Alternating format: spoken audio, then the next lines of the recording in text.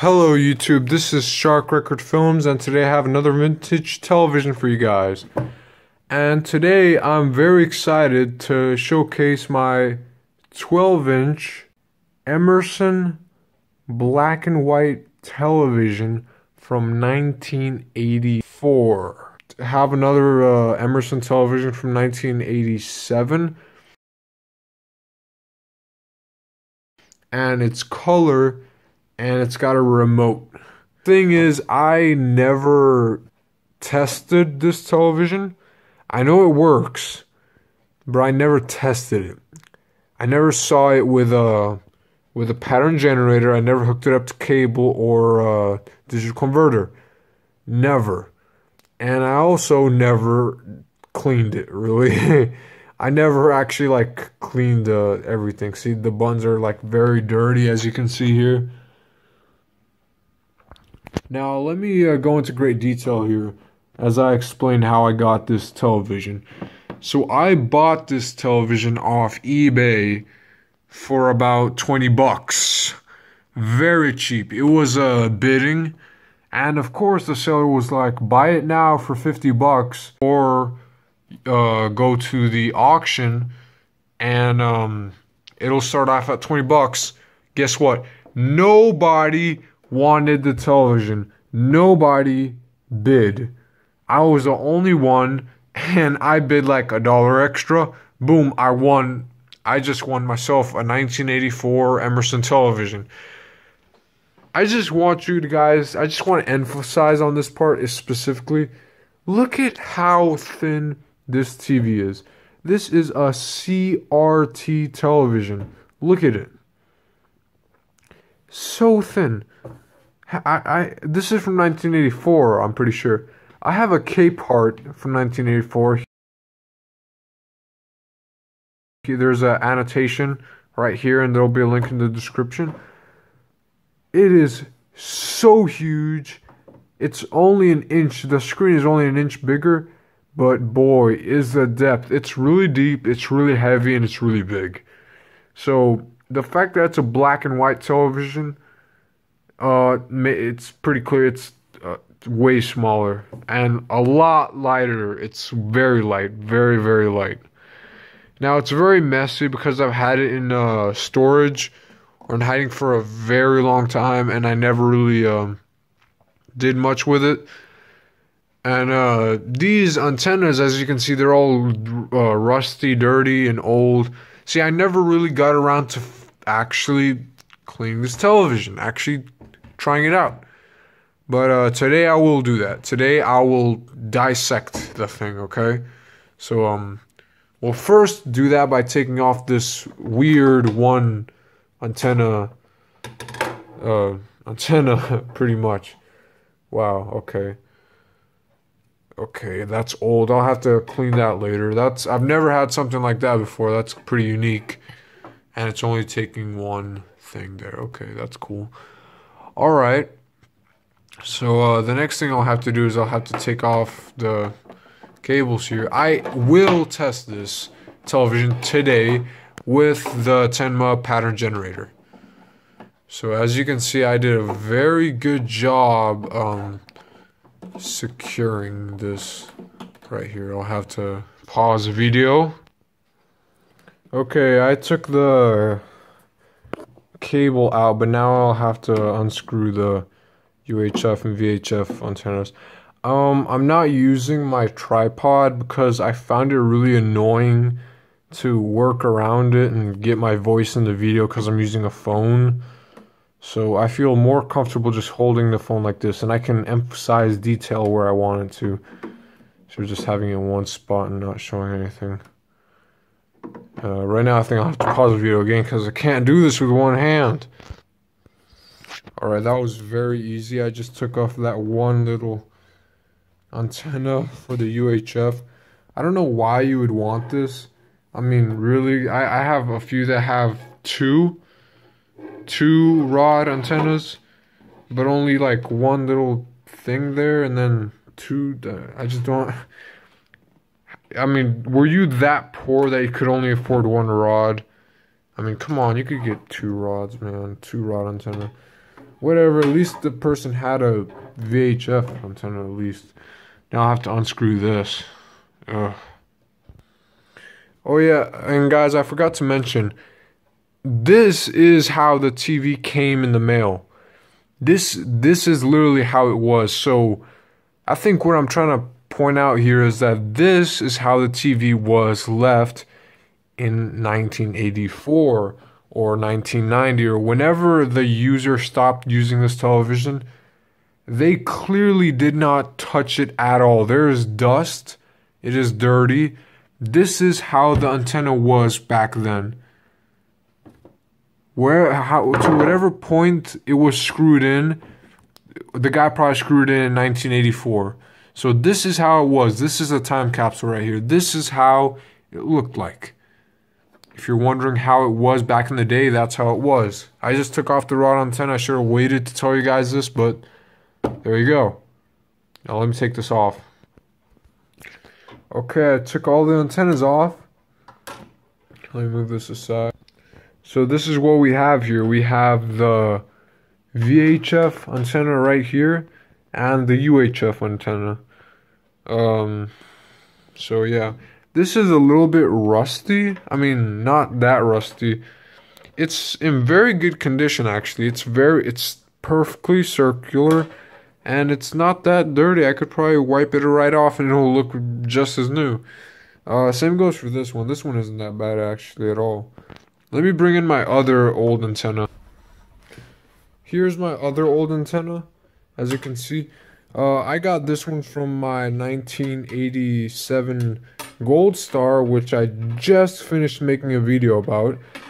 As you can see, the television is not circular anymore. There's a small dent right fucking there, and it ruins the shape. It's not, I mean, it's still circular, but it looks ugly. But this, when I got this, it was brown. It was brown. It was rusty. It was oxidized. I rubbed it with some water and vinegar, and it pretty much does it. If you ever want to get rust off something minor, just use vinegar and water. As you can see, it's still rusty there. I haven't cleaned that, but that's how it looked like. This one, on the other hand, is actually pretty good. It's in color. All I need is just to wipe it with water, disinfecting wipe. But my old one, just see how bad condition this is. And then you got this thing, which is actually pretty good, so I appreciate that. That's cool. And then this antenna is fine. I have a ton of these, so it's all good. Now let me bring this. How am I gonna bring this back? All right, now there's this thing, which I guess is like an internal thing for the TV. But yeah, there we go. So there's a little slot here. This is for your hand. This is pretty much what I use as well. There's small cobwebs and stuff there. Nothing that bad. I just stick your fingers in there and lift the television. It's very lightweight, easy to carry, you know. Wow, you can really see through everything, huh? Back here you got V hold and you got H hold. I think that's pretty much useless nowadays because we have we're not using over the air, you know, analog signals. So back here, this is where the stuff is juicy, you know. This is what we all want to see here. Emerson, model number B121. Okay, so right here I've got a 1984 Emerson B121, AC 120 volts, 60 hertz, and 40 watts. So pretty average, normal. UL listed, home TV, yup. Emerson, made in Korea, just like my Gold Star. Serial number KB 4031 1936. Emerson Radio Corporation, 1 Emerson Lane, Sealskis in New Jersey. Manufactured March 1984. So there you have it, right there. 1984. Long time ago. Now, this is a tiny TV, by the way. Let me just put my hand by there somewhere just to show you guys. This is my hand right here. Tiny, tiny television. Very tiny. My hand covers almost the whole screen.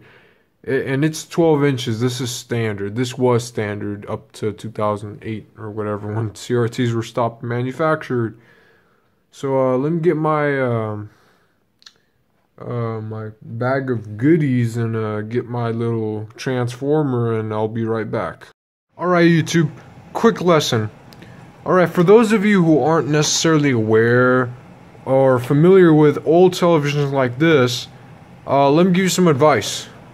Now, let's say you have a television like this with these kind of inputs or outputs, and you have let's say a converter box or a cable box that has something like this called RF, this right here, or coax or coaxial, something like that. How do you connect this to this? Now, I know what most of you young folks are saying is, no, this television is absolute useless. I gotta put it in the dumpster and let the trash man crush this television because clearly I am so ignorant and stupid to figure out how to do this. Well, don't worry, guys, you don't need to do that because I got just a solution. It's right here. It's called a UHF VHF FM matching transformer. Basically, you just screw this on to these two right here, UHF or VHF, your pick, and then you plug this into the cable or whatever and just plug it into there. It's that simple. You just let it hang there and you can plug it in and stuff. So for all you guys that were wondering or have already destroyed your television because you couldn't figure this out, that's what you gotta do. So I'll connect this and I'll be right back.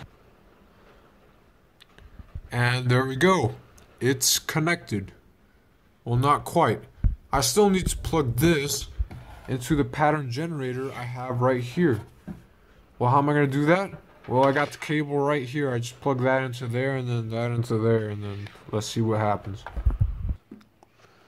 Alright, well, that's plugged in, looking good. That goes there, cable goes there, and it goes into the Tenma pattern generator.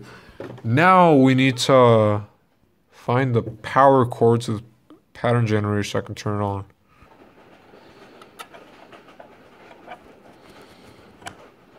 Alright, there we go. Now we're pretty much set. Is the VHF set to channel 3?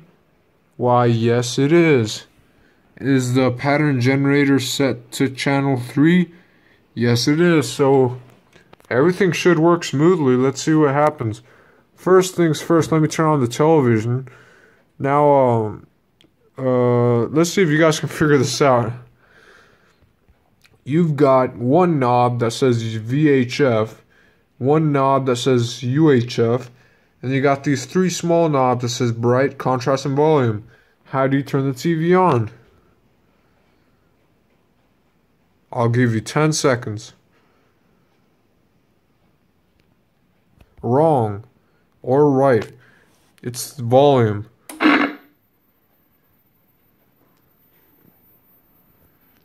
Now you have to wait a little bit until the TV turns on. Alright, so we got something. We got snow, okay. Okay. Alright, let's see what happens. Channel 2.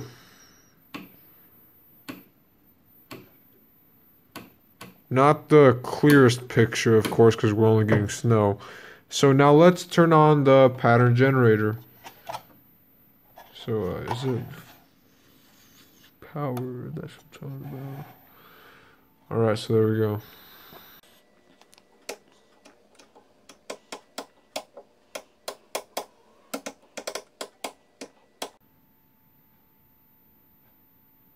Alright, okay, there we go. That's what I'm talking about. Now, because this is a black and white television, we can't have color on, we can't have chroma, it needs to be off. So now we're getting, see, that's color, that's chroma. Alright, now this is what I'm talking about. We're doing good, guys, we're doing good. This is awesome. Now, of course, I have to say this in every video.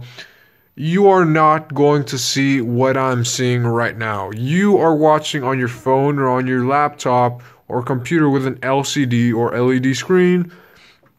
Of course, you're not going to see what I see. I probably see a lot clearer and better because I'm here in person. Now, whenever I see something, see like that line right there, these lines, that is not happening on TV. That's only on your screen because your screen and my camera can't keep up with the refresh rates of this cathode ray tube. So, let's move on. Let's see what we can change here. So let's go ahead and go to the next pattern. Okay. Alright. Fantastic. Now let's go ahead and move on to the next one. So that's supposed to be red. That's supposed to be green. And that's supposed to be blue. And that's supposed to be gray. Of course, this is a black and white television, so we don't see anything. Now let's go to the next one. Okay, we've got a line. Oh, is it going to straighten out? There we go. Nice. Great job. See, the television takes a while to get its thing going, but once it oh no, yeah, there we go. It does it. It can figure it out. And so there's these like weird lines here, but it eventually just goes away. Okay, so I'm seeing something here too. It's wavy. That's what's happening. Let's go to this one. Yeah, here we can really see the waves just going. And it's gonna come up through here, isn't it? Yep, that's what's happening. Let's go to this one. Nothing. It's just blank. Weird. Oh boy, whoa. Alright, that's what that's what I'm talking about. So we got lines. See, chroma messes it up. So that's chroma on and then that's chroma off. Yeah. Yeah, the connection isn't that strong. We have to give it a little bit. Alright. Okay. Can it figure it out? This television is having problems, clearly.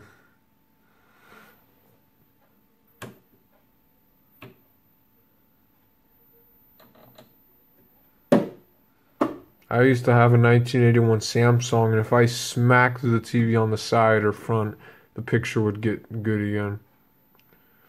Alright, let's try something different. Let's try channel 4.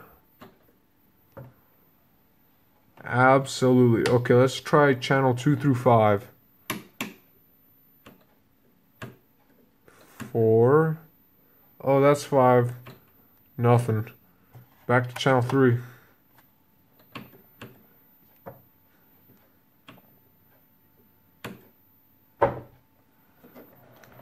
My best guess is that something's happening here. Something with this, it's not getting a strong connection. Let me troubleshoot this, guys, and I'll be back to you guys. Alright, YouTube, I got it back again. Now this is something new, but I'm not sure. There's these knobs here, and then there's also this little ring here, and I can turn this, and when I turn it, it actually affects the picture, as you can see. So it seems like this is a fine-tuning thing. See how the picture goes back there? I have to fine-tune it again. But it loses it. Of course, this is a black and white television, and it's not the greatest. Let me go back to these lines. This is what I was looking at before, and it completely screwed me over. Looking at these lines really messed it up. The dot is okay. Okay. It's all fine. At least I think. Okay, now that's what I'm talking about. That's a good picture. Alright, okay, so there's like a wave of lines, but I'm gonna have to blame the connection for that. Of course, it's not gonna give the best connection. See, it's already gone now. It's just there's no guaranteed good. See, it's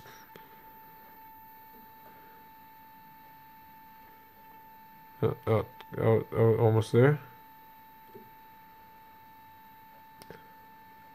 Am I losing my mind, or does this little ring here actually affect the picture? Because that's what it feels like, to be honest.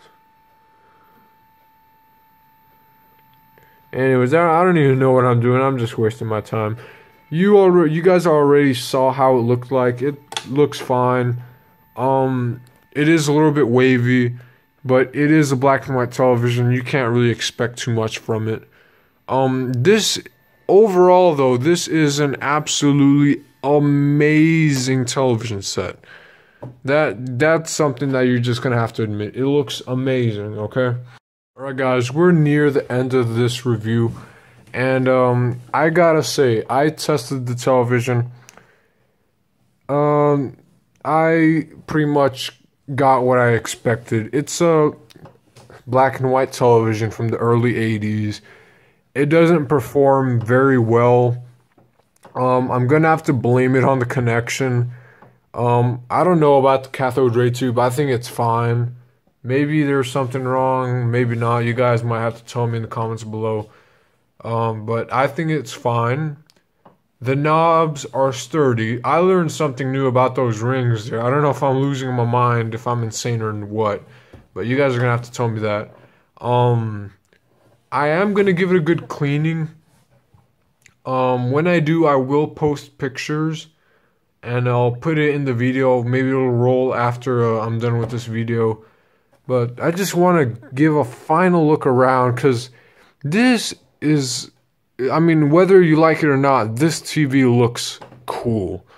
It is badass. I mean, just fucking look at it, man. I mean, just look at it right there. Imagine if it wasn't a CRT. Imagine if there was no back. It just cut right there, and the screen worked. That'd be cool. I mean, it's just a television with style, man. It just looks cool. That's all you gotta admit. And the stimulated wood is his stickers right there. I mean, I know. Watch out, guys. I know you might have thought this is real wood, but it's not. It's stimulated. Of course. That's just cool. The back of it is like, but whatever. It's a cool TV. It's black and white. Who cares? I'm probably never going to watch this in real life. I just have it here because, I mean, it looks cool. Just look at it, bro. It's a cool TV. It looks cool. It's awesome. I like it. It performs okay. It's average. It's mediocre. You know, black and white TV, whatever. I mean, well, what are you going to expect, really? It's a good TV. It works like it should, okay? I like this TV, and I hope you like this review too. And I hope you comment, I hope you like, and if you're new, I really hope you subscribe, because I love these TVs, I love vintage electronics, and I love to review them, and I would love to make more reviews. So go ahead and subscribe if you're up for it, and I also like to upload other videos too, but whatever. Anyways, this review is over. I hope you guys enjoyed it. See you next time. Goodbye.